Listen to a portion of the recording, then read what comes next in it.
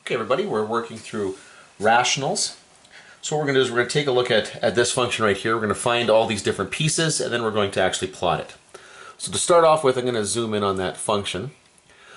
What I want to do here is I want to rewrite this, okay, by factoring it here. So my numerator is going to become x and x. I need the product to be -8 and the sum here to be +2. So I am going to be looking at +4 minus 2. The denominator, x squared plus 5x plus 4, so x, and what I'm going to get here is x plus 4 and then x plus 1. Okay, now this is going to be simplified. I can cancel out the x plus 4's, okay, and this will reduce to x minus 2 over x plus 1, but those are only truly equal to each other as long as I state the restriction here that x cannot equal -4.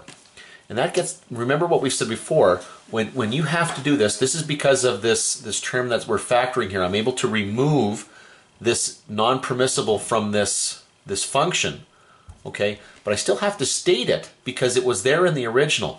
And so that's why this becomes that point discontinuity. And so the x-coordinate here is going to become -4. When I look back up here at the function that I'm left with, the rational function, I'm left with an x plus 1 in the denominator that I can't simplify out. I can't cancel it out here. So there's a discontinuity that we're getting here, and we call that an essential discontinuity. X cannot equal -1, and that gets related to our vertical asymptote. X equals -1.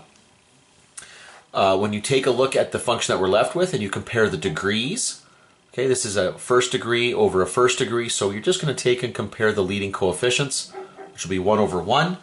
And so the horizontal asymptote here will be y equals 1. To get the y coordinate of the point discontinuity, I'm going to take that -4 and go to the simplified form here. Because notice that this simplified form does not actually have a problem at -4. I have to impose that on the problem. So like take the -4 and plug it in there. So -4 minus 2 would be -6. -4 plus 1 is going to be -3.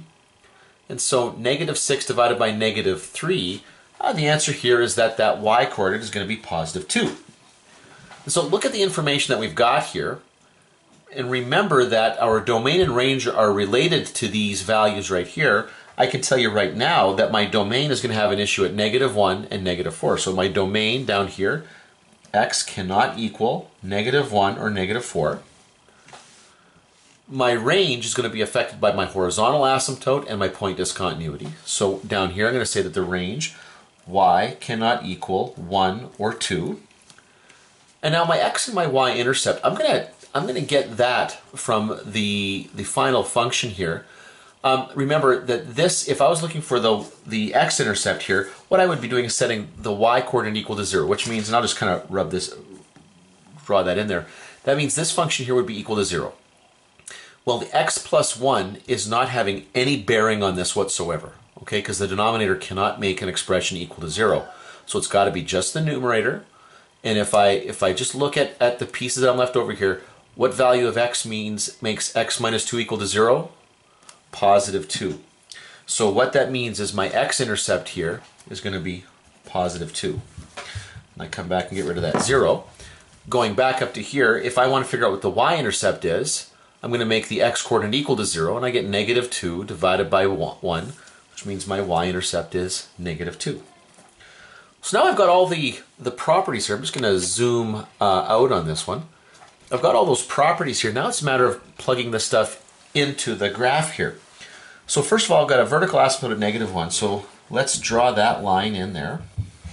We've got a horizontal asymptote at y equals +1, so let's draw that in. And I've got a point discontinuity at -4, +2. Okay, so that's going to be an open circle right there. I've got an x-intercept of 2, it's going through there, and a y-intercept of -2. And based on what I know of the way these things should look here, this thing's going to look something like this. It's going to come up, pass through there, and then it's going to go up to that point discontinuity, and then it's going to shoot up and follow along the asymptote. And so that's what my function is going to look like.